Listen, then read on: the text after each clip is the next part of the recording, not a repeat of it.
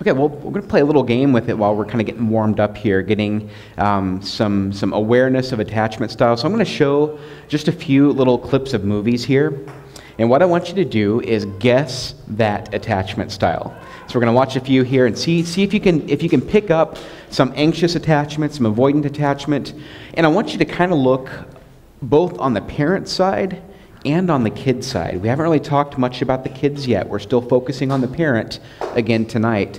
But as you're watching this, see if you notice if they're the same or if they're a little different depending on what's going on for these folks. So we'll start with this one here. First day of school! Wake up! Come on, first day of school! Oh, I don't want to go to school. 5 more minutes. Not you, Dad, me! Okay. Get up! Time for school! All right, I'm up. It's time for school. Whoa! Nemo! First day of school! Nemo, don't move! Don't move! You'll never get out of there yourself. I'll do it. All right, where's the brake? You feel a brake? Sometimes you can't tell because fluid is rushing to the area. Now, any rushing fluids? Are you woozy? How many stripes do I have? I'm fine. Answer the stripe question. 3. No! See, something's wrong with you. I have 1, 2, 3. That's all I have? Oh, you're okay. How's the lucky fin? Lucky. Let's see. Are you sure you want to go to school this year? Because there's no problem if you don't. You can wait 5 or 6 years. Come on, Dad. It's time for school. Forgot to brush. Oh. Do you want this anemone to sting you? Yes. Brush. Okay, I'm done. Up, you missed a spot. Where? There. Right there. All right. What did you notice? What attachment styles did you see there? That's actually a scene from my life. A scene from your life. Yes. Yes. We've been peering into your homes. Yes. Fearful. Anxious. I hear anxious. I hear fearful. Sure. What do you notice that's anxious? How can you tell? He's just high strung. Is anything broken? He's kind of hovering, kind of high strung. Yeah. So you see that he's doing a lot of attention to the kiddo. Yeah. Someone said fearful. What makes you think maybe fearful? You're just fearful for everything his son was doing. Just Sure. Like, oh, be careful. Yeah. And for those great connoisseurs of film, Finding Nemo, you know that there's trauma in the story. I don't want to spoil it for anybody, but there's a dad who's experienced trauma.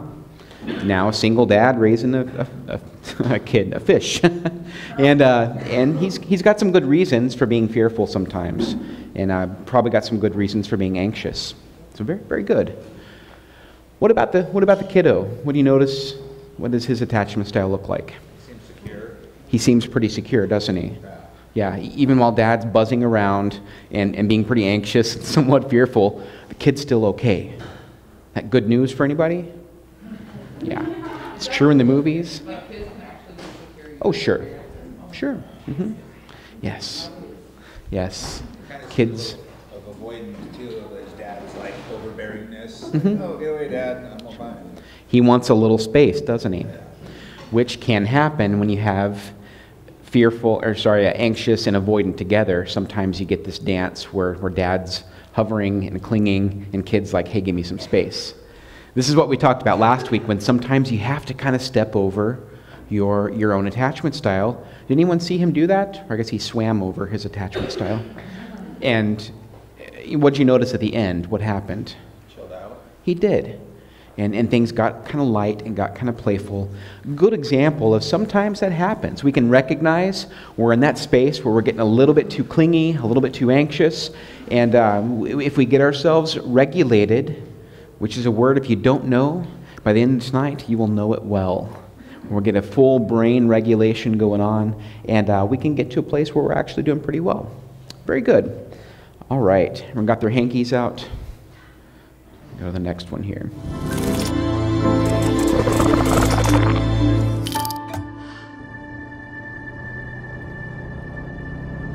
Wait! Stop! Riley! There you are. Thank Oh, goodness. we were worried sick. Where have you been? It's so late.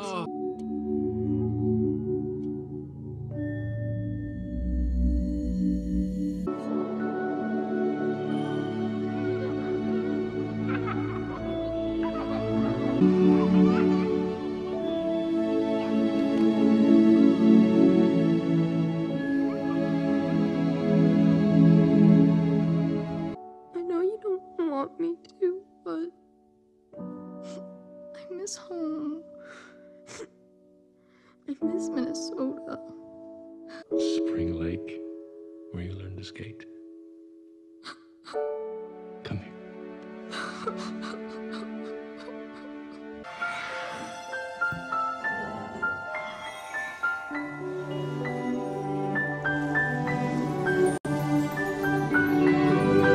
Portrait of a certain attachment style there, right? What do we see? I don't know, I'm confused. Yeah. Well, we've missed a lot of the story here, but the child's run off. She's pretty upset, and she's decided to come back home. And we see this kind of reconnection thing happen.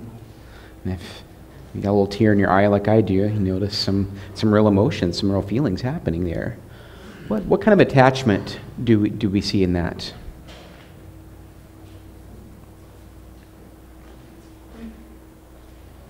What do you think? Secure? Yeah, how could you tell? Everyone was paying attention to each other's emotions. They were. And it wasn't like, peace, I'm out going, or we slam the door. Sure. They were present even though their kid was pretty upset. There were some tears, and they were able to kind of hold the feeling. They didn't tell her, just dry your eyes, get over it. And they weren't like overly, they weren't yelling at her, you know? They might have felt like it. Was she running away or something at first? Yeah, she'd run away. So there was probably some legitimate fear, some legitimate anxiety. So yeah, she may have been kind of avoidant, saying, I'm done with you. However, what brought her back home? Did you catch that?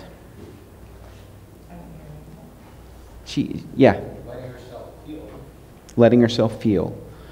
And she had some memories to go back to catch those feelings, right? So she's got this whole history of moments of secure attachment with her parents. And in those moments when life got hard and she felt like just scrapping it and being done with it, she went back to those moments of security and said, that's where I want to go. That's what I want to do. And really, that's what this is all about, is kind of creating those moments of attachment with our kids, creating those times, those memories, so that they've got those back in their memory banks to be able to draw from when things get tough, because they will. And we want to have those moments of attachment to pull back to. All right, well done.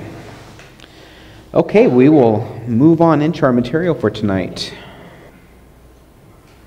Okay, week 2, we are covering the brain, the nervous system, and how to stop. Last week we kind of covered adult attachment styles and our main philosophy. We're still just on the adult side of this, understanding yourself to become a better parent. So last week, looking at our own history, looking at our past, getting to understand how we do relationship and how that can impact our relationship with our kids, whether we know it or not. And if we do know it, if we have more awareness of our tendencies, even if we're not perfect at them, even if we tend to hover too much or get avoidant too much, if we're aware of that, we're going to do better. We're going to do better by our kids. So tonight we're going to move away from that and move into getting to know what's going on in your own brain and in your own body to parent better.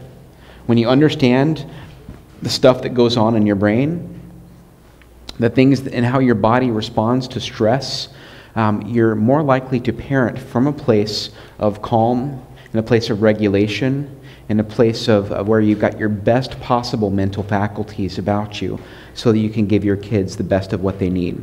So some things to consider as we're heading into this is, one, have you ever wondered why it's hard to think clearly when you're feeling angry? Or sad? Have you ever had a big sad moment happening in your life, and it's sometimes hard to kind of get your wits about you? Or worried? If you're experiencing some anxiety, some worry, that it's difficult to think straight. And also, have you ever noticed your body doing strange things when you're feeling stressed? And when you're feeling that sense of stress, of urgency, of anxiety, or of anger, frustration, whatever it is in that moment, especially when you're interacting with your kids, Do you ever notice some things happening in your body? And tonight, we'll get some answers to all of those questions. You will know very, very well what's going on in your body, in your brain, and in your nervous system by the end of tonight. And as we're kind of segueing from attachment into the world of the brain and the nervous system, I'm going to show you another little video here about, this is from the folks at Circle of Security, that's looking at how our feelings and our emotions tend to pop up as we're interacting with our kids and how to be really aware of that. So take a look at this. Parents. Throughout history, we've struggled to get it right. We hope we won't pass on our emotional issues to our kids, and we swear we won't make the same mistakes our parents did. We all have great intentions, but something seems to get in the way. Let's look at what that might be. At Circle of Security Parenting, we believe that being emotionally available to our children and their needs is the key to doing our best as parents. We call emotional availability being with. It means teaching emotional intelligence by being with our children in all their feelings, like sadness, joy, anger, curiosity, pain, frustration, excitement, and so on. Being with children helps them understand, trust, and move on from feelings. And knowing someone is with them in their feelings helps children feel less overwhelmed and more secure. Decades of research backs this up. For parents, some of this comes easily, but other times our children express emotions that make us uncomfortable, so we pull away or try to overrule their feelings, which leaves them on their own. We do this because our children's feelings can trigger strong emotions in us. We think of it like this: our history during childhood of how core people responded to our different emotions creates the background music for how we experience our children's feelings. Let's look at this example.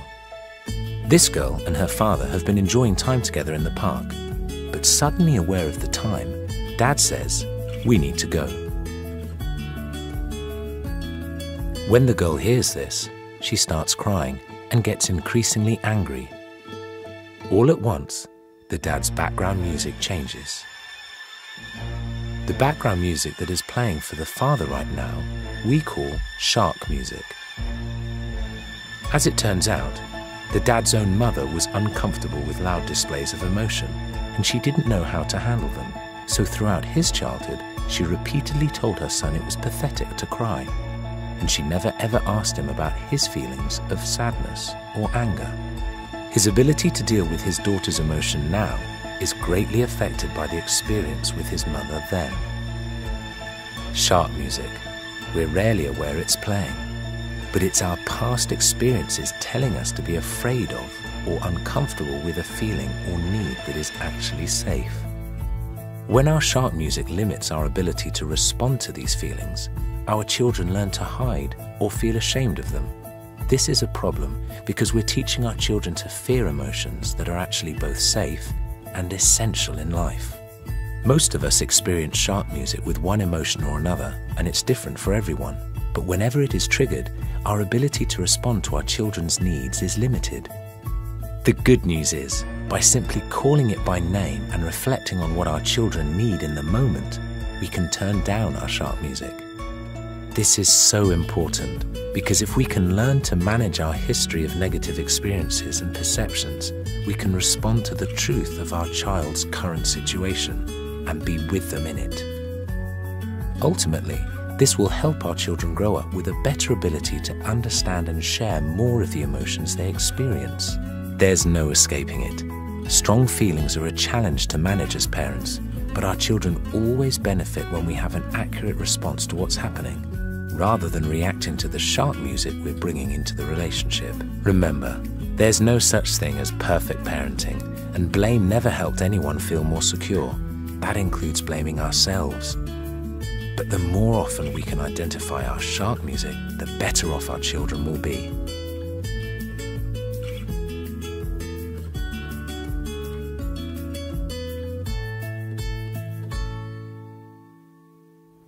Good deal. Pretty interesting, huh? I love that metaphor, the shark music, like Jaws coming through the water, right? And it's such a great tool to use. And I really want to encourage you for your homework this week to start noticing your shark music. Start noticing those things, and even just being able to call it a name. Call it something and recognize, oh, I'm going to that place where I'm a little ticked off, or I'm a little frustrated, I've kind of had it with this, and kind of checking with yourself and recognizing, oh, this is that stuff, that shark music. And I love how the video talks about how it's not the blame game. We don't have to blame ourselves. All of that shark music comes from somewhere. Remember, all last week we talked about our roots and our branches, our history, our attachment styles. The way we grew up most likely affects the things that bug us right now. Speaking of bugging us right now, I want you to take just a minute here and do this little exercise for me. So there on page, Activity 5, page 8, make a list of a few things that trigger you emotionally when interacting with your children or people in general. But if you can keep it to your kids, that would be great. So just take a couple of minutes here. This is going to start giving you a little bit of insight into your shark music. So the things that are frustrating, the things that trigger strong emotions in you when interacting with your kids. So take just a minute and take a look at that. All right. Anybody want to share? Anyone share triggers, shark music, things that kind of trigger emotions for you with your kids? Anyone have one? Yes. When they're not listening. When they're not listening. Anyone else been there? Today? Yes. Great. What else? Arguing. Yeah. How about that, arguing? Anyone else? Yes. Defiance. Mm-hmm. That's usually in the top 5. Yes. Lying. Anyone else for lying? Yeah. What else? Whining. Mm-hmm. Screaming while crying. Screaming while. So we got a combo, the double 1-2, right? Screaming and crying. Yes. Out of control. Yes. Yes. So just as an experiment, everyone who's ever had an out-of-control kid, just kind of let your memory drift back to that for a moment and notice what happens. Do you feel any emotion as you even just recall that feeling? Feel any sensation as you recognize that remember that feeling? Everyone's feel warm? Yes. Anyone else? Fast heartbeat? Mm-hmm. Good. That means your bodies are working. Fantastic. That is exactly what they should be doing. Because I kind of tricked your memory here to trigger part of your body to do something, which is respond to stress. Before you even have a feeling, though, before the emotion happens, before it's even a thought, it starts right here. Does anyone know what this thing is? That is a neuron. Fantastic. We have so many of these, tons of them in our brain. We have them all throughout our body. We have clusters of them in our heart and in our gut, and they're constantly connecting, and they're constantly receiving information and processing them to our body. Right now, your neurons are firing. You're taking in all kinds of sensory information through sight, through sound, through smell, taste, touch. All of that is triggering neurons in your body. And it's not just one of these, though. They start chaining together from the moment that you're born, because our bodies are awesome and they're really, really good at taking shortcuts. And they like to do things really, really fast. So the more of these that chain together, the quicker we can get information from one place to the next. So that when you're driving and you see a red octagon, you don't even have to really process it, right?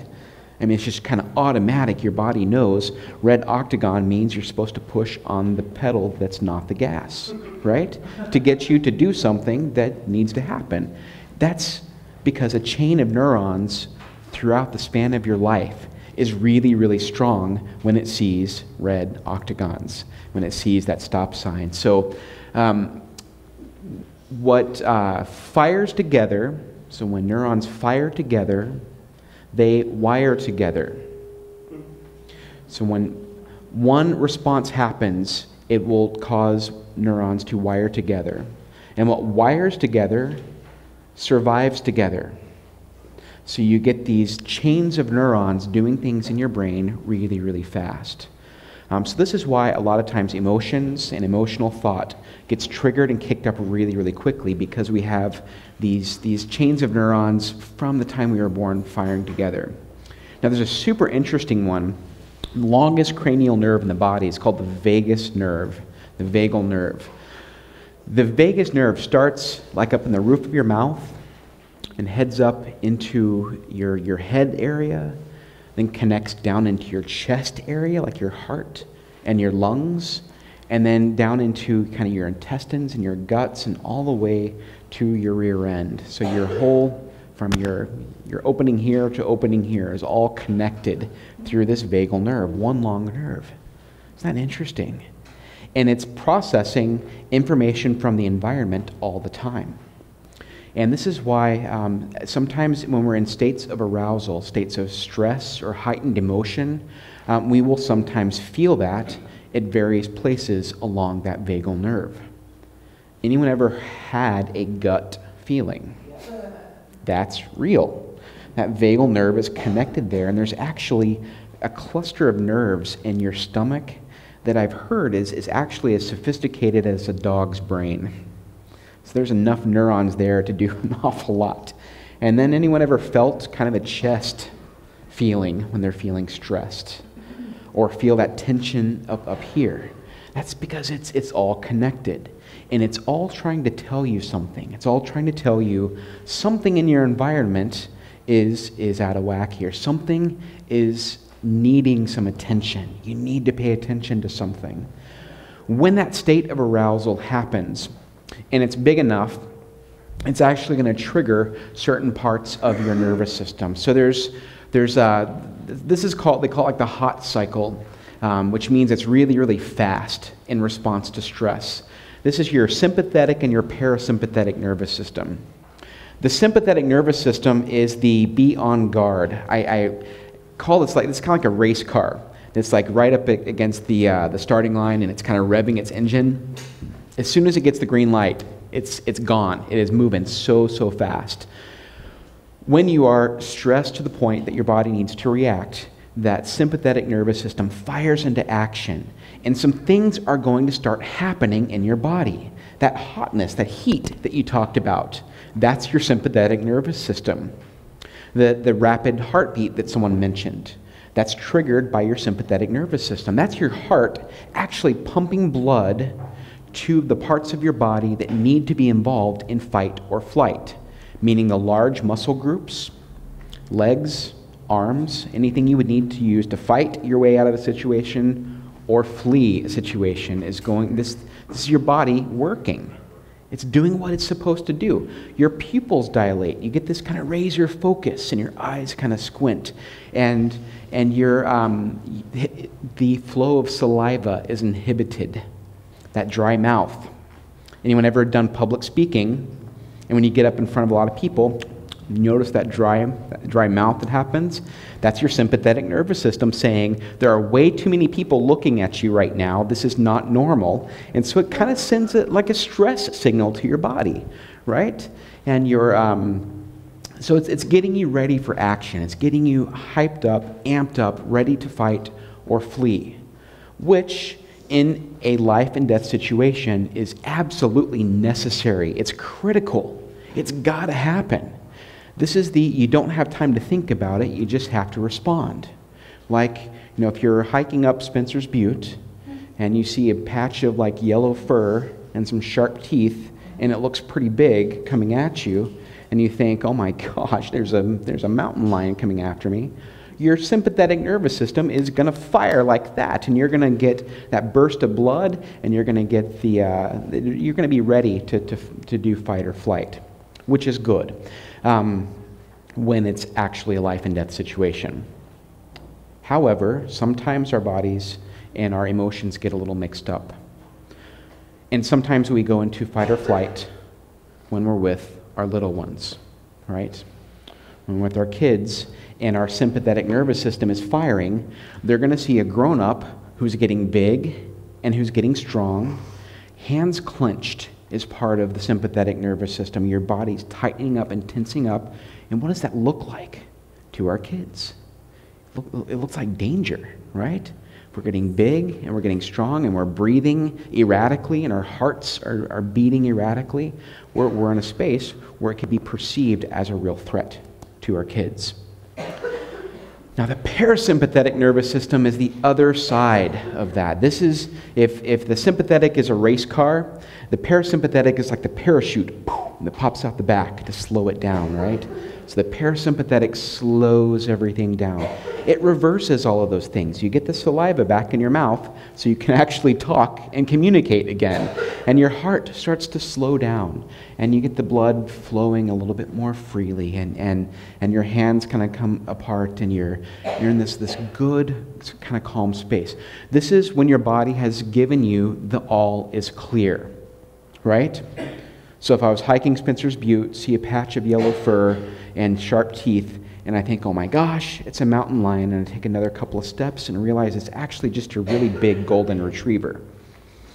In that case, we're going to have more information to the story, and that's going to trigger an all is clear. It's going to say, your life is not in danger, it's just a big goofy dog, you're going to be okay. And you start to get that calm peace back to your body again, which is super cool. As this is happening, though, that's the hot cycle. Really fast, really strong, electric, off and on. The slow cycle, or the cold cycle, is long and slow. This is the endocrine system. So your sympathetic nervous system is like electricity, like an email, a text message, is super fast. Your slow cycle, or the endocrine system, is more like snail mail. Right? It's longer, it's slower, but you got something solid when you're done with it. You're getting some real chemicals flowing through your body. Now, sometimes this is going to be adrenaline. If it's a fight situation, if you're fighting for your life, you're going to get a burst of adrenaline, which in life-threatening situations is awesome. It's perfect. This is like when you hear people pulling the doors off of cars to rescue a child inside. The super burst of superhuman strength that happens in really, really severe situations, which is amazing. However, your body cannot do that for long. And usually you feel this deflation after that, and you feel kind of wiped out because your body's been depleted of a lot of energy. Another chemical that may be released if it's not a fight or flight, if it's more of like a stress situation, is a chemical called cortisol. Now, cortisol is also really good stuff when you need it. When you're in a stressful situation, your body recognizes that. You probably got your sympathetic nervous system firing. You get a burst of cortisol. It gives you that shot of, I can do this. That shot of, I can get through this moment right now. I'm going to be able to get through it. And usually you do get through it. And then the stress goes down, and the cortisol goes away after a while. But it has a lifespan of around 8 hours in your body. There's particles of it, and about an hour, half of it will be gone. Another hour, half of that will be gone, and it'll eventually deplete out of your system, but it sticks around. And when you have a burst of cortisol in your body, certain things happen, like you don't make new memories very well. You don't learn very well. So when you're super stressed out and you're feeling a lot of tension, it's hard to learn and it's hard to make new memories. Which is good that it leaves your body, because then you can kind of get back to that baseline where you're feeling pretty calm, pretty regulated, and you can go back to your smart self again. However, if you are under stress for long periods of time and your body is getting dumps of cortisol again and again and again, in large doses and over large periods of time, cortisol is actually toxic to the body systems, and it can cause all kinds of health problems. And eventually, if it's there for long enough, the brain says enough is enough, and it actually kind of turns off the faucet, and you get no more cortisol, which is good for like keeping you alive because that toxicity is gone. However, the next time you're in a stressful situation and your cortisol is turned off, you don't have that burst of I can do it like you used to. So chronic stress is really bad for your body. And chronic stress leads to even less ability to manage stress. So we get this, like as adults, if you've ever been there, like in college or graduate school, or just a tough work situation or a tough relationship situation where you've been under stress for a long period of time and you feel that just kind of ick and that kind of like you're not thinking really clearly and it's kind of hanging around, that could be part of what's going on just biochemically. We think about this from a kid's perspective, though, and we'll get to this in a few weeks, but think about a kid having a blow up right before school starts, and that cortisol is flooding their body, and it doesn't just leave because we've said I'm sorry and we send them off to school. Sometimes those chemicals kind of stick around, and they can hang around, and it can kind of blow a kid's day. Or if they have a fight first period in school, or they get really into it with a teacher, it can make sense why the rest of the day feels kind of rotten after that too. So those are some things that are happening for us. There's the hot cycle, there's the cold cycle, there's the electricity part, and there's the biochemical part. All of those things are going on. So there's an activity there. And you don't necessarily have to do this right now, but at some point I would encourage you to do this. Think about, how do you recognize when you feel calm? What does that look like to you? Do you recognize you feel peace? Do you recognize kind of a sense of well-being in your body? Do you recognize kind of clear thinking? And what are some ways that you personally perceive stress? How do you feel it? How do you recognize when you're under stress, just from a body standpoint? Do you recognize like a tension in your neck or a ringing in your ears? Do you recognize that kind of heart racing thing that happens? Can you recognize the clenched fist that happens? So the first step is really recognizing it. Understanding, wow, thank you, body. You're working great. This is what you do. You're responding to stress just like you're supposed to. However, when we're in relational settings, we want to be able to maybe do some things about that. So before this even becomes like a conscious thought, before we're even aware of why we're upset or frustrated, we can go ahead and start taking some steps to get that sympathetic nervous system on board, to get that calm and that peace and that well-being back that we need, because our kids need us to be able to be calm, regulated, and peaceful when they're interacting with us. So there's a couple of things, or actually 4 things that I'm going to suggest right off the bat, some things to do to kind of start to trigger some physical calming. One is the magic mustache, which is super fun. Your kids will love this too if they're of a certain age, but it's just putting some pressure right here above your lip and counting to 10 for about 10 seconds. That's a pressure point that kind of lets your body know that things are going to kind of be okay. So this magic mustache thing, this is great. You can tell your kids to make their magic mustache, and they can push right here. This is also something you can do, like if you're in a stressful like job interview or business meeting or something. It's kind of one of those, I'm kind of thinking, right? Put some pressure here, and it kind of helps me kind of get calm and regulated again. Another pressure point that's nice is right at the base of like where your spine meets your skull. I call it like the brainstem massage, right? It's right where your brainstem is, and it's kind of triggering to your brainstem that, hey, things are going to be okay. Things are feeling all right. So just a couple of physical things you can do. Another one, I call this switching from autopilot to manual control. Like in the airplane cockpit, they've got like the autopilot when everything's just doing what it's supposed to do and it's all firing, until you're realizing, like in the action movies when you're actually heading towards, the side of a mountain. And all of a sudden you have to flip it off of autopilot and turn it back on to manual control. So this is a way to take control of your sympathetic nervous system.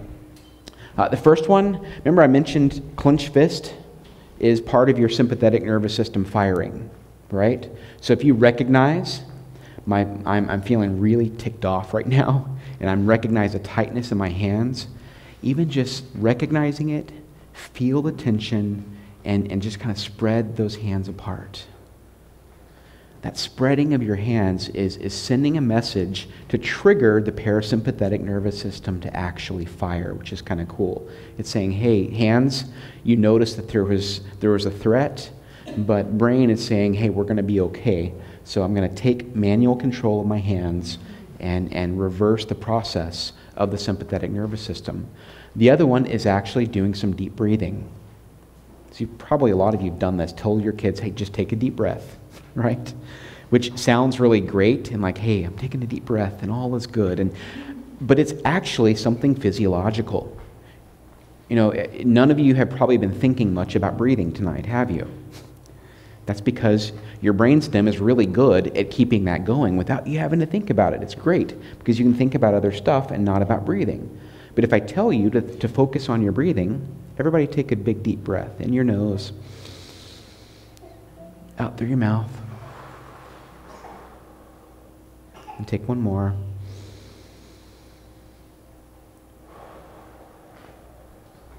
Now you're thinking about your breathing, aren't you? You know, you listened, you processed, and you did what I asked you to do. You can do that with yourself. Ask yourself to take some deep breaths. Go to your breathing. Listen to your breathing. Listen to how it sounds. Listen to how it feels. And taking those big, deep breaths is the opposite of the sympathetic nervous system. The sympathetic says short, fast, in, out, really quick. Let's just get lots really fast. Taking deep breaths is actually triggering the parasympathetic nervous system to give the all is clear. Gives you lots of good oxygen to the brain so you can think more clearly. All right, now we're going to explore the brain. So we're like below the neck right now. We're in our neurons, we're in our nervous system, and we're in those sorts of things. We're going to move up and look at the brain anatomy. What's happening on a brain level when we start to feel emotions, when we start to feel stressed, when all of those things that you just mentioned, the whining, the crying, the defiance, the kicking, the screaming, the disrespect, the lying, whatever it is, we're going to kind of recognize how that travels through the body. It's going to start in your ears, you're going to hear it, in your eyes, you're going to see it, and then your brain is actually going to start processing it. So we're going to look and see what this amazing machine actually does and what are the parts of it. So I want you to think about the brain in terms of upstairs brain and downstairs brain. Those are the two most important parts that we'll talk about tonight. But we'll also kind of dig down into the basement. The basement's going to be your basics and your survival stuff. But the upstairs brain, this part is crazy important. This is like what makes us human. What makes us capable of doing things like stand-up comedy and creating the internet. This is the creative, the problem-solving, the language ability, the rational, logical parts of our brain. This is crucial for higher-level thought, reasoning, problem-solving, decision-making, and even like awareness, consciousness, your ability to be conscious and present. Has some domain up there in your upstairs brain. This part of your brain is super important for things like communicating with your kids, thinking logically, thinking rationally, problem solving with your kiddos. It's got its job. It's the thinking brain. Down below that is the limbic region of the brain. This is the downstairs part of the brain. This is where emotion, motivation, reaction, even fight, flight, and freeze live in that part of the brain. This kind of helps us with how we shape our focus and the things that we pay attention to. This is kind of that survival part of our brain. This is the feeling brain. Upstairs, thinking. Downstairs, feeling. It's got its job also. Its job is to kick you into action before you have to think about stuff. Its job is going to be connected with your body and your sympathetic nervous system. Its job is to get you aware so that you stay alive. And then our lowest part, our basement brain, is actually what keeps you alive. So things like wake and sleep, breathing, heartbeat, that's all brainstem kind of activity. So those are kind of the main parts of your brain. Upstairs thinking, downstairs feeling, basement keeps you alive. Within our upstairs brain, though, there's actually two halves of it. You've got your right hemisphere and your left hemisphere of your brain. Has anyone ever heard of this, being right-brained or left-brained? It's kind of a myth. I mean, we're all both-brained. We all have a right and a left hemisphere. And it's connected by this tissue in the middle called the corpus callosum. It's like a superhighway connecting your right and your left hemisphere of your brain. Your right and your left hemispheres are also really important for different reasons. So our left hemisphere is where our literal, logic, linguistic, linear thinking, letter of the law, all those L words all live in the left brain. And the left brain loves that because it's order and it makes sense. And you can remember it really easily. So that logical, literal language, that's that part of our brain. Our right hemisphere is kind of more around images. It's the big picture, kind of more of our emotional, kind of the poetic, creative. And it's more like the spirit of the law, right? Where if left is the letter of the law, right is more about interpretation and like the spirit of the law, right? And you can see how both of these are really, really important, right? And we tend to lean sometimes one direction or the other. I mean, all of us have both, but you know, all of you in here, probably some of you relate a little bit more to the left hemisphere. And some of you relate a little bit more to the right hemisphere, which is fabulous because that makes us all just a little bit different and makes the world wonderful. And you have different people for different things. Like when I'm getting my taxes done, do I want to go to a right or left brain person? I'm going to go to the left brain person. I don't want them getting creative and poetic with my taxes, right? But if I want to go see something in an art museum, or get inspired by some music or some poetry, I'm probably going to go to my right brain folks to see what they have to create and make beautiful. Ideally, when all these parts are working together, it's optimal. Things are best. Our upstairs, our downstairs, our right and our left, when we're working together, those are good things because they matter. The facts matter. The literal part of the argument matters. And the feelings matter. Our upstairs, our thinking clearly really matters, but our response and our emotions actually really matter too. In best case scenario, when we have our downstairs brain saying, hey, here's a big feeling, and our upstairs brain saying, yeah, I know, and this is what that means, and this is what we need to do about it, that's when you can see it's working at its best. And we have a right brain feeling that's informed by a good plan from the left brain. You see how that synchrony works so well, and this machine works at its best. However, it doesn't always work that way. When it's working together, we call that integration. Upstairs, downstairs, integrated, working together. Right brain, left brain, integrated, working together. What's the opposite of integration? Disintegration, right? A disintegrated brain. So what disintegration looks like is stress overwhelming your upstairs brain.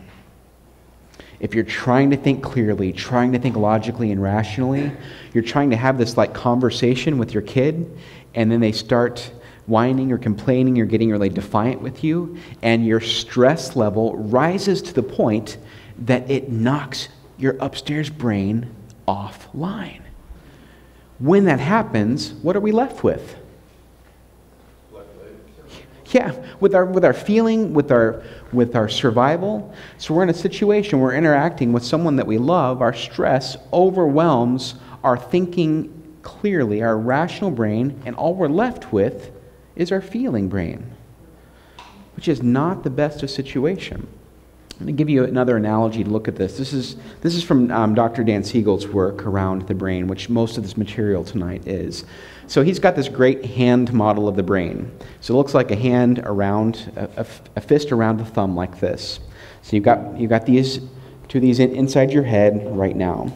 This part, the fingers up here, are our upstairs brain, our cortex. The part, the thumb underneath, this is our downstairs brain, our feeling brain. So what happens? Oh, we got our basement too. Our wrist is our brainstem. So under stress comes, knocks out the upstairs brain, and we have what Dan Siegel calls a flipped lid, right? Our lid is gone, and all we're left with is downstairs and survival, our fight and flight. Which again is great if you're running from a predator in the environment, not so great when we're interacting with our kids.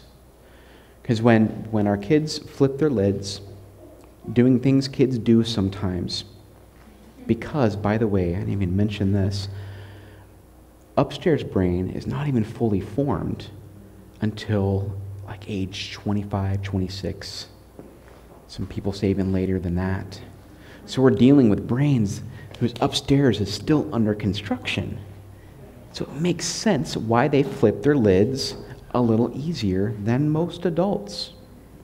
So we've got a kiddo flipping their lid, then we've got a grown-up flipping their lid. What are we left with to solve the situation? A lot of emotion, a lot of feelings. This is a great power struggle situation right here, right? This is where our rational thinking goes bye-bye, and all we're left with is these really, these big feelings that are happening. So sometimes this is where like really irrational consequences come, right? When our kids flip their lids for the 8th time that hour, and then we're saying, okay, enough. You know, you're grounded for the next 6 years, right? Because that sounds really logical to this guy down here. It sounds really like a good idea. We're just gonna lock down, and then we're gonna lock him in the basement, and we're gonna just ground this kid forever. No more social contact ever, which makes a lot of sense to an emotional brain, right? But then what happens when the lid comes back down? This guy says, "You idiot! What have you done? Don't you know who's going to have to follow through now?" This guy, right? So this is a lot of times when we sometimes get a little ahead of ourselves. And if we can recognize that, if we can recognize our flipped lid, and we can do something about it, because we are adults, and we are the ones with the fully functioning frontal lobes. If we can do something to get our lids to come back down, this amazing phenomenon happens, and it's called co-regulation. What that means is kiddo's got a flipped lid, grown-up is able to pull it together, and they actually exude calm. Their calm and their peace is like almost like physically tangible to the flipped lid. And what happens at that point is that flipped lid starts to borrow some of the calm from the grown-up there. And when the grown-up is doing things like listening and using empathy and keeping calm and keeping regulated, that's the best possible way to get our kids' lids to come back down again.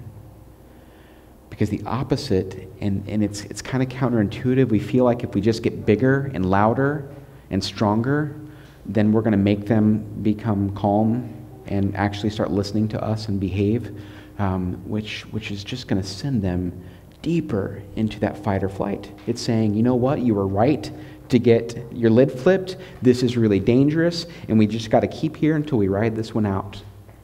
As opposed to a parent who's regulated and is sending that signal to the other brain, which says, hey, kiddo, it's going to be okay. Look, I'm here for you. I see what's going on, and we're going to make it through this one. And you can actually start to hear what's going on, and some cool brain stuff happens where they release this brain chemical called GABA, which is actually its whole job is to calm the downstairs brain. And you've probably felt that. Has anyone ever been around someone who really gets them? I mean, you're talking and someone really hears you, really hears you and understands you, and you start to feel that sense of well-being. There's some brain chemistry involved in that. Our brains are wired to be able to calm and to become more soothed when we feel heard and when we feel listened to. All right, so we have some upstairs, downstairs, some flipped lid disintegration that can happen.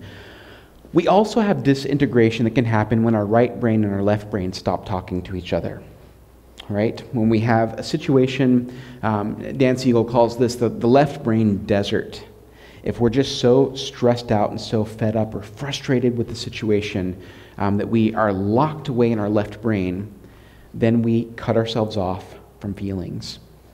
And we're in this kind of dark and dry sort of place where only facts and what's literal and what's logical exists. Which is tough when you got a kid who's stuck in the right brain, right? If you come at them with just the facts, that might send them deeper into what Dan Siegel calls the right brain tsunami. Anyone ever been there? Anyone experienced one of those? This is where the right brain becomes really, really dominant and the left brain is cut off. We are in feeling land, feeling central. We're so wrapped up and overwhelmed by the emotion of the situation that we sometimes lose what's logical. We might even lose our language ability at this point. We just don't even have words to express what's going on. So the right brain tsunami, the left brain desert. So, yeah. That's kind of what it looks like. Now, there's this other analogy that Dan Siegel started using in his newest book called the Yes Brain, which if this stuff is interesting to you, highly, highly recommend the Yes Brain. But he has what are called the zones of regulation. So the green zone up here represents the lid is down. This is integration. This is when you're upstairs and you're downstairs, your left and your right, they're all doing what they're made to do. They're all doing what they're supposed to do, and you can feel, but you're also logical. You can connect emotionally, but you're not overwhelmed with your emotions. You're able to communicate with people. So you can access your language, but you can also access your feelings in the moment. So this looks like kind of parenting from our best selves. And honestly, the best interventions you will ever do with your kids are going to be when you're in this green zone. When you're able to connect with what's going on, you're not letting stuff slide, and you're not like ignoring things. You're paying attention to what's happening. You're taking it in, but you're still calm enough to be able to intervene in a way that's helpful. When our lid's flipped, Dan Siegel has these two other zones that's like when we've got a flipped lid that we tend to go to. And the first one is the red zone. So this is like the active part of a flipped lid. We've got a flipped lid that's going to the fight response. This is where things get really loud, get really big, and can sometimes get a little aggressive. Sometimes it's an anxious attachment will trigger a red brain experience if we feel so anxious that we jump into that, or this is where we are in like a power struggle with our kiddos. So that's what the red zone looks like. It's kind of the hot, big, angry, somewhat aggressive side. The blue zone is kind of the opposite of that. Now, it's still a flipped lid, right? It's still emotional brain, but this is the I'm done with you side. This is kind of more of our avoidant attachment folks who have said, enough of you, I'm done with you. I'm tired of this happening, and I'm just not going to talk to you right now. And I might just start kind of distancing myself from you emotionally. So some shutting down. This is the freeze as opposed to fight or flight. We might flee, we might just leave, or we might just kind of shut down altogether. So that's kind of what those look like. So the red zone, the green zone, the blue zone, upstairs, downstairs, left and right. Any questions so far about any of this brain anatomy stuff? I know we've talked a lot. This might feel like you're kind of in a college class tonight, so yeah. Is this where the saying, "Have you flipped your lid" came from? It might be. I don't know. It sure fits. I don't know if one came first or one came second, but it's a great analogy to go back to, the flipping the lid. This is a great symbol to use with your kids. Teach them. Show them what this looks like. This is a great symbol to use also with your partners, with your spouse, with your neighbors, with people that you love and you talk to. If you can kind of do this and recognize, okay, here we are, that's kind of what we see. So, when I'm kind of at my best, I feel like I'm a pretty good driver. I feel like I drive really well, and I'm usually pretty courteous. I kind of let people in when they're trying to merge with traffic, and I feel like I'm in a pretty good space. And in those moments, my family likes me, and they're kind of okay with me driving them around. And that's when I'm in my green brain, right? Until something really crazy happens. Or I'm in crazy traffic in a big downtown area somewhere. Not Eugene traffic, I mean like other places where there's actually really traffic. And my GPS that I've been relying on for this whole time decides to just shut down on me. Then I'm left with my own wits, which is a very bad space for me to be when I'm driving in big city areas. And at that point, I get kind of a flipped lid. And this is when I start to get a little bit more animated, and I might say things that I might want to take back later. And this is when my wife and my kids are maybe a little bit less happy to be around me. And my whole experience, my expression is not showing a whole lot of calm. If I were a blue zone person, I might just pull over to the side and just be done. I'm not driving anymore. I'm done. Someone else take the wheel. I don't even want to deal with this anymore. But that's not typically my response. But after a while, and my wife is a saint, and she has learned to talk in ways that my red brain can kind of understand and kind of pull me back down to being a sane human being again. And when she's kind of got that regulation piece and can kind of say, hey, I recognize you're here, aren't you?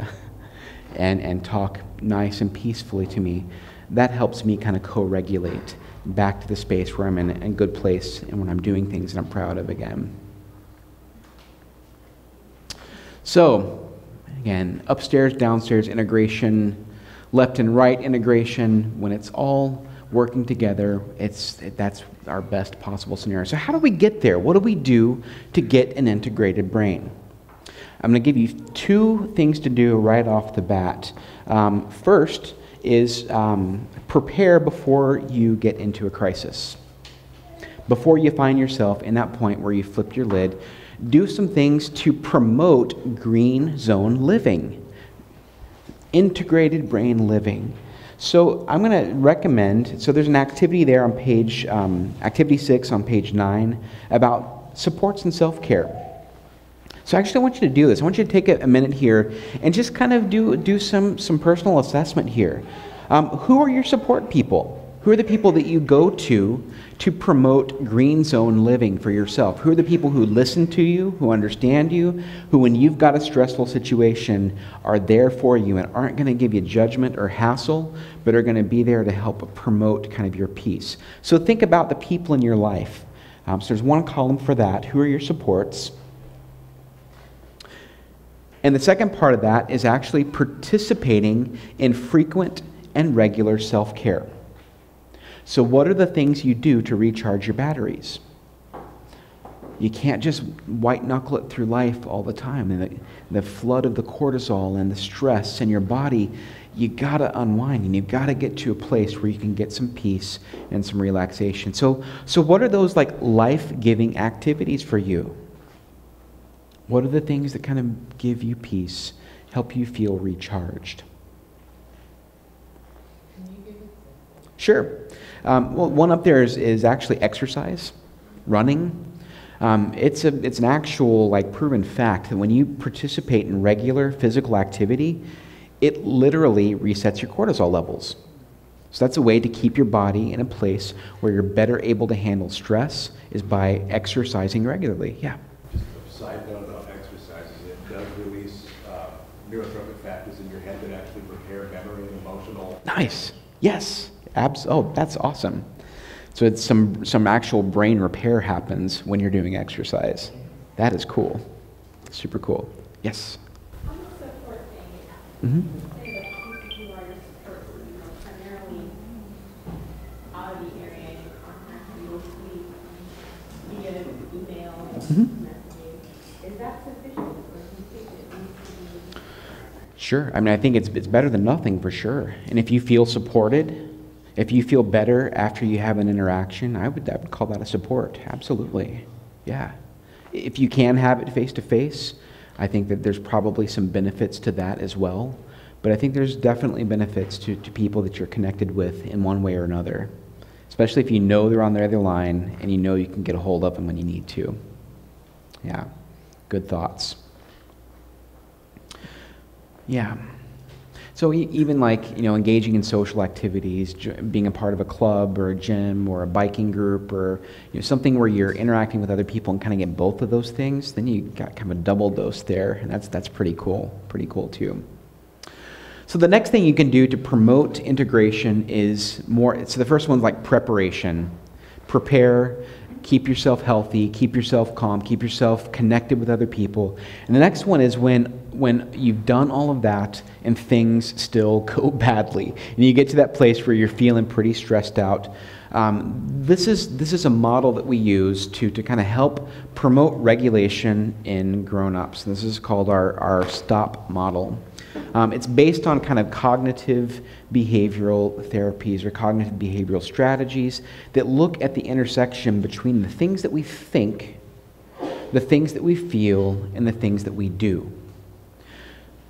The things that we do can be kind of hard to change sometimes. We get stuck in patterns, we get stuck in routines. The things that we feel can be extremely hard to change, especially in the moment. Like if I tell you, just stop being mad, how well is that going to work, right? It's tough. So sometimes we have to kind of disrupt the roots of that feeling and do something to kind of stir things up a little bit so that we get some leverage and we can actually shift our emotional state. So we're going to target thoughts. We're going to target the things that we think.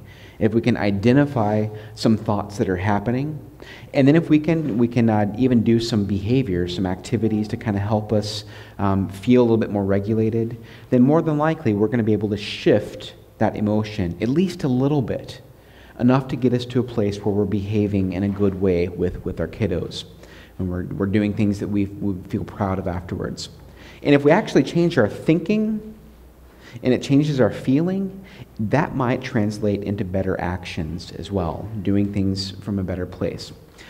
So here's the STOP model. I use lots of icons when I'm doing this, just to kind of represent the things that are going on here. So the red heart over here, this represents kind of our self-value. These are those things that are kind of inside of us that we all need to one extent or another at different times. These are things like feeling lovable, feeling in control, feeling respected, and feeling connected. These are all things that you weren't mentioning when I was asking about triggers. Those are things that are kind of the opposite of when you're feeling triggered. But when everything is fine, when you're asking your kids to go clean the room and they do it, you feel respected. You feel understood, you feel heard, you feel connected, and you feel a little bit in control of your world in a pretty healthy way. However, that doesn't always happen. Sometimes we give directions, we set expectations, and our kids do the opposite, or they don't do it at all. At that point, we have kind of a drop or a dip in those feelings over there in the red heart. So the arrows hit the heart, and so those lovable feelings, we start to feel less loved. We might feel less connected, less respected, and less connected to what's going on. So we have a drop or a dip in our overall self-value based on just our interaction with our kids. And when that happens, it's very easy for us to feel offended and insulted, right? Have you ever been there? How dare you speak to me with that tone of voice, or not do the things I'm asking you to do? Those things, that offense is sometimes easy for us to feel and to experience. When that feeling that when we take offense to our kids' behaviors, that's when the emotions start to happen. A dip in our value, and an emotion accompanies that dip. So we might feel sad, we might feel angry, worried, scared. There's going to be some feeling and some emotional state that comes along with that dip in our value. And our brain doesn't like for there not to be reasons for this stuff to happen. So at that point, we start to point fingers and say, what's going on here? Why do I feel this way? And we have this tendency to kind of want to protect our ego, protect ourself. So usually that blame is somewhere outside.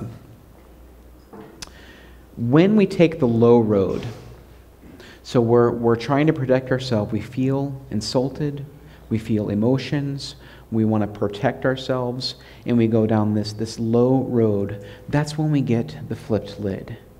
And we're going to get to either the red zone over here, or we're going to go to the blue zone. And when we go to the red zone or the blue zone with our kids, sometimes that's when the poor choices start to happen.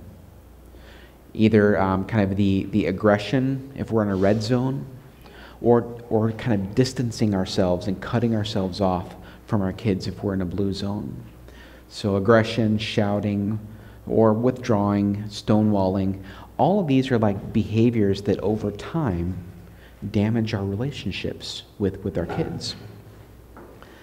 If, on the other hand, we take the high road, this is where we recognize the flipped lid and we're able to do something about it, take some action, then we're going to get to a place where we can actually exercise some upstairs brain thinking.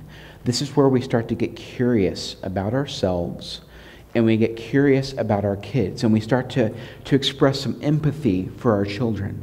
If we can say, wow, I asked them to clean the room, they didn't do it, I'm starting to feel pretty ticked off right now, what's that about? Right? Can I look inside? Am I experiencing one of those dips in my self-value? Do I feel devalued by this interaction right now? Do I feel not heard, not listened to, not loved, not respected? And we even just that action of trying to put some labels on what it is that we're feeling is starting to connect you with your upstairs brain. But it's hard to do. So we the stop part of it. So before we can even get to our curiosity and our empathy, we have to stop in that state of heightened emotion. When you recognize the flipped lid, got to do something to stop. So Carolyn, that I worked for at CAFA, kind of came up with this little acronym of STOP as kind of it's something to kind of walk yourself through. Now, the STOP for her, she's kind of a visual person. She wants to say or see a stop sign flashing in her mind. But for other people, if you're not a person that works well with that, you got to do something to ground yourself at that moment. So I'm dysregulated. I got to get connected with the ground. I have to get myself in a place where I can kind of think calmly and think rationally. Then the T is to take time to identify my feelings. What is it that I'm feeling? Ask yourself a question. What do I feel right now? And now that you all know a little bit more about even your attachment styles and your shark music and your history, you can even start putting some pieces together. Wow, this is that thing where when I feel disrespected, I start to get really hot.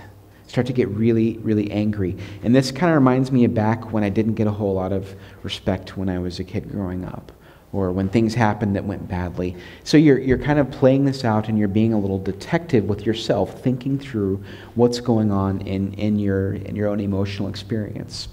So take time to identify your feelings. Putting a linguistic label on it is upstairs thinking.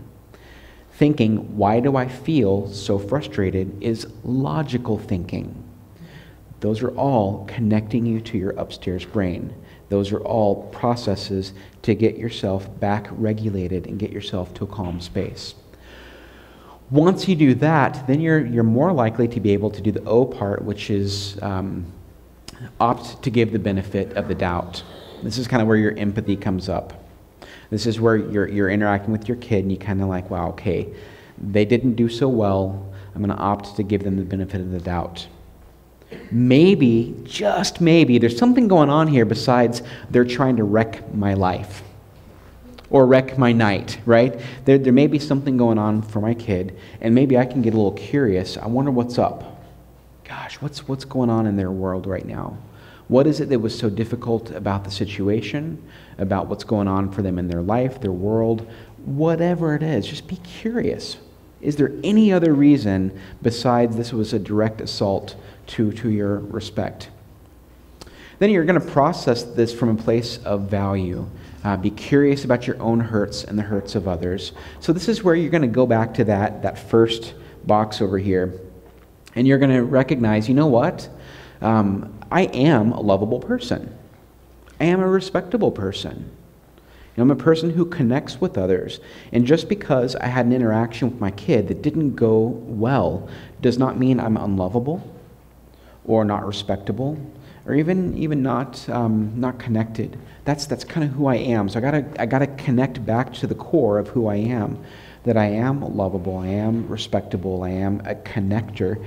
And when you connect with that core value, then you're more likely to act as a person who is lovable, connected, respectable with your kiddos. So doing whatever you can to get yourself grounded. For you, whatever it is, if it's like physically moving yourself out of the situation, taking 2 steps over from the place of the power struggle with your kiddo, and getting to a place where you can kind of maybe take some deep breaths. Maybe it's visualization, going to your calm and your safe place. Maybe it's saying a chant or a mantra to yourself or a prayer, something to kind of get yourself back connected with that core self of who you are. So when you recognize it, get grounded, get curious, go to that place of empathy. So here we go with little Sally. Mom goes to Sally and asks her to go and do the dishes. Sally does them. Awesome, right? This is a parent giving an expectation to a kid. The kid does it. And how is mom feeling? Loved, respected, connected, in control, value, all of those sorts of things. And end of story, right? Things are going on just great until her brother gets home from middle school and she asks him to go upstairs and clean his room. To which little Billy, right home from middle school, responds, "No way. I got a lot of Xbox to do right now." Right? And at that point, what do we have? We've got the hearts, the arrows on the hearts, so we're going to feel a dip in our self-value. If we go to a red zone, if we feel some anger in that moment, with our flipped lid, we might say something to ourselves like, "What a brat, nobody treats me this way." This is the thought that kind of accompanies that feeling. This is that self-protective part, right?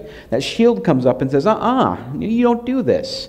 I'm a respectable person, nobody treats me this way, which is going to lead us to a red zone, possibly some shouting, maybe aggression, possibly some unreasonable consequences in our red zone flipped lid, right? Let's say same thing happens, but we go to sadness, right, as a parent. The emotion that comes with, I asked Billy to go clean his room, and he said, "No way, I'm going to go play Xbox," and we go to the sad feeling. Then a thought might come up like, "Gosh, I'm a terrible parent." What kind of a parent can't get their kid to do what they're asking? We have these very strong and sometimes irrational thoughts that accompany that, which may send us down to a blue zone. And this is where we may just say, "I can't even be around Billy right now. I just can't handle the emotional pain of this. And so I'm just going to start distancing myself from Billy." And I might start getting a little bit closer to Sally, his sister, who's doing all the things that I'm asking her to do. So what they need is a parent who's able to get grounded in that moment. What Billy needs is a parent who's able to connect with who they are, be able to get to a place of calm and of peace. And when that happens, we're going to get curious. You know what? I feel really upset with Billy because kind of he's not acting in the ways that I've asked him to act, in the ways that I've wanted him to do things, in the ways we've been working on. And you know what? His room really does need to get clean, and it's okay for me to ask him to do that. We're logical. We're rational, right? We're able to get grounded, get curious. This is what I feel. This is what it's called. This is why I feel it. And I'm off to the races here. And the next thing we're going to do is we're going to try to go to our place of empathy with our kid. I wonder what's up with Billy. What's going on with him that this is such a big deal for him right now. And when that happens, we're going to stay calm, stay connected, secure, and present, which is absolutely what Billy needs. If we just start shouting at him, that's going to trigger that response in him that's going to say, you know what, this is just going to end up badly, it's going to end up poorly, we're in a power struggle, not a good place. If you can come to him with that place of calm, regulated, self-respecting value, then you're going to get to that point where he's going to be able to borrow some of your calm and possibly start him down that road of de-escalation. So, like I said, the best interventions for negative behaviors start with a parent who is calm and regulated. So the best ways that we can teach our kids the lessons that we're wanting to teach them and intervene when they're doing things that they shouldn't be doing, or teach them the right things that we want them to be doing, is to come at them from a place of green zone. Now, it doesn't mean that we don't have feelings. We can still be emotional in the green zone, but our feelings make sense and we can make sense of them. We are able to look at the logic of the situation, but do it in a way that also understands the world of somebody else. So we'll watch that one next week. So the idea is better awareness of brain activity means better interaction with others. If we're able to understand that, you know what? We all have an upstairs and downstairs brain. Sometimes we're more upstairs, sometimes we're more downstairs. We all have a right and left hemisphere. Sometimes we're right-brained and creative and we're kind of all over the place, and sometimes we're just really logical and list-making and literal. We all have all of those parts. The best thing is when they're all working together. So recognizing, am I in my upstairs brain? Am I in my downstairs brain? And also realizing, I love this quote from Dr. Bruce Perry. This is pretty powerful. So it says, relationships are the absolute heart of humanity, and we are neurobiologically designed to be in relationships. We are neurobiologically designed to be able to read and respond to other people, and we are neurobiologically designed to reach out and seek relationships with people. Folks, this is Dr. Bruce Perry. He's kind of the world expert in trauma and the brain and how it works. And when he's looked into the world of neurobiology extensively over decades of times, this is his understanding, is that we are neurobiologically designed to need to connect with other people and to reach out and to seek connection. And that's what all of our kids are really needing from us, is an adult who gets that and is able to have a strong enough sense of themselves and a strong enough ability to calm and to regulate that we're able to interact and give our kids what they need. So, a few tips to think about over this next week. Some things to do, some things to practice. First one I already mentioned, pay attention to your shark music. Learn to recognize your triggers. So recognize when you're coming from that place of security versus avoidant, anxious, or fearful, disorganized. So kind of pay attention to it. Also, recognize the early warning signs from your mind and body. If you recognize your sympathetic nervous system firing, pay attention to that. Try to intervene early. The earlier you intervene, the more successful you'll be able to be, as opposed to waiting for it to be a full-blown meltdown. That's a lot harder to pull it down. So checking your breathing. Is your lid flipped? Are you in a left brain desert or right brain tsunami? The next one is connect with your peers. Talk with babysitters, people who care about your children. Take some time to re-explore ideas or activities that recharge your batteries. So this is actually part of your homework too. Do something nice for yourself this week. Find a recharging activity and participate in it. do it. Give it a try, see how you feel, see if you feel a little bit more regulated afterwards. And I'm going to check your homework next week, so make sure you've done it.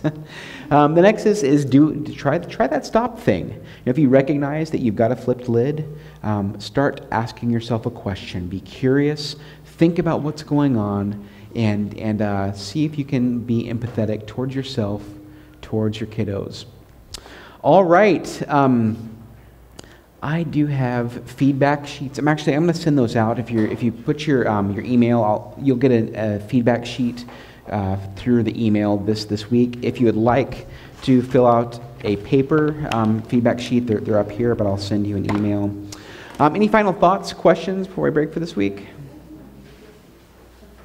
There's a lot of information. Soak it in, look over it, think over it. If you've got one thing tonight that you can take with you and practice, I'd say, man, job well done. You've done great. Give it a try, see how it works, and I'd love to see you back next week. And we'll start looking at the world of our kiddos next week. So have a wonderful one. Thanks.